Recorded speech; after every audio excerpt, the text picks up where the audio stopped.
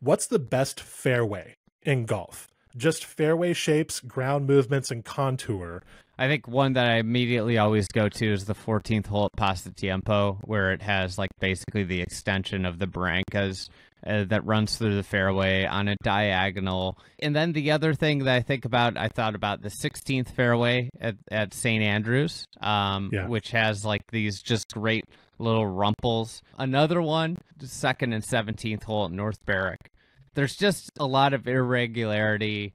I think like the thing that to me comes out when you think about this is that you have like irregular movement, choppiness, and a lot of times the contours, they aren't massive contours. They're about 10 feet or smaller is what really like resonates with me. I like the little stuff.